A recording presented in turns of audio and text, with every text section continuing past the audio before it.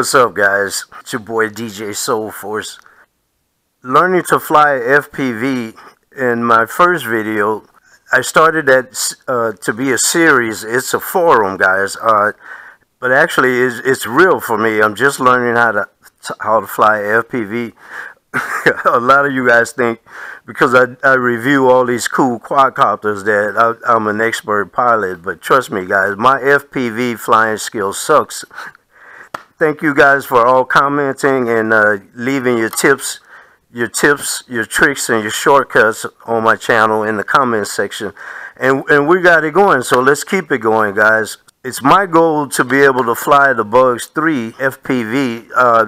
One of the comments I got from one of my #1 subscribers, Bill Somrix, he gave me a lot of a confidence booster too. In that video, Bill said, "You're doing great," and it was a good idea that I had chosen a quad that I'm very, very familiar with. Like, remember, I had the TX03 on the SEMA X5. Here you can see I have it now mounted on the the Mavic Pro wannabe.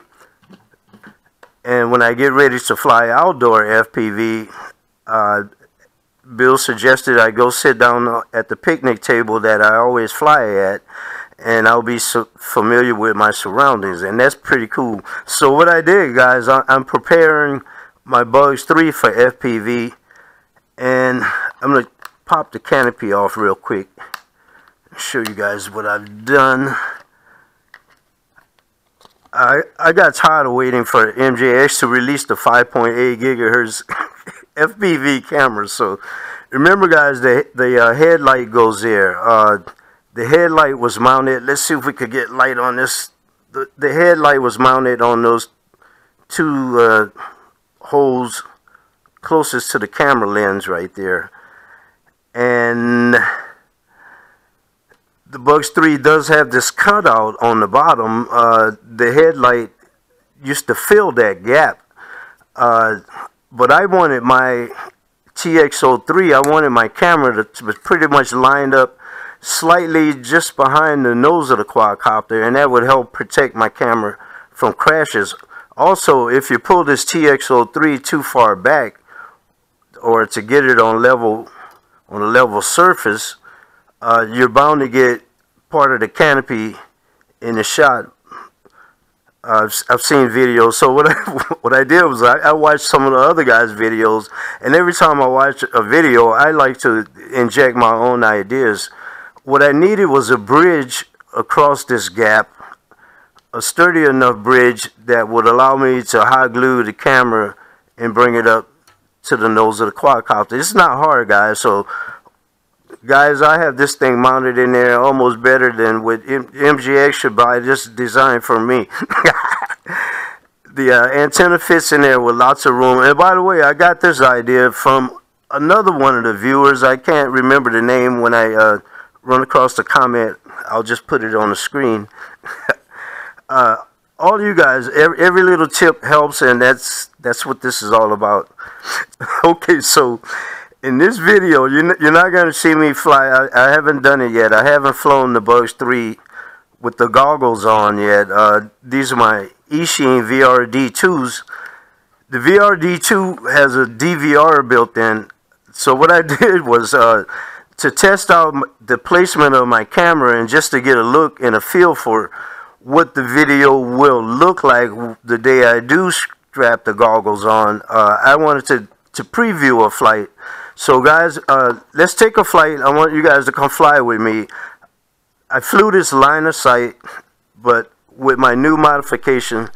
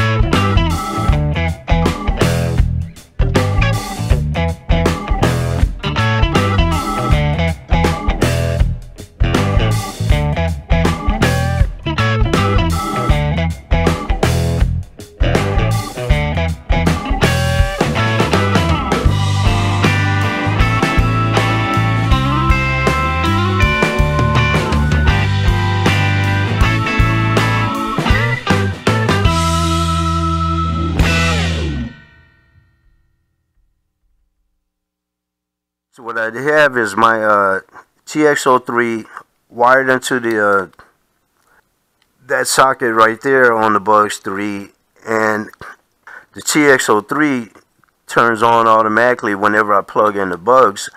I think that's a good next step up for a beginner flying FPV. Give me a first-hand look at what I should be able to expect when I put on the goggles and take this baby out for a This your boy DJ Soul Force. Yow. I'm out of here.